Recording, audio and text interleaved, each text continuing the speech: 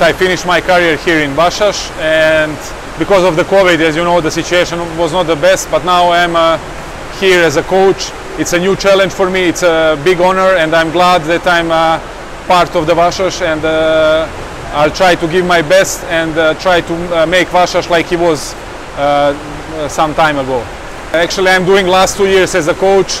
I had some experience, but never like a first coach. That's why I want to tell you that it's very important that I'll give my maximum, that I'm ready, that I know that what club like Vasas, how big is it, and with a big history and the big players, and also like it's totally different strategy, way of thinking when you are coach, not like a player. And I'll try, because I'm fresh, like ex-player, I will try to make the mix of two of those. They are twice Olympic champions and they are fantastic players, but now this is a new role. We are not anymore teammates. I'll be the coach and I'll try to take from them maximum, and that's the way how we need to do it. And I think they are very professional and they will understand the situation, and they need, I'll support them as well as the players, not only them.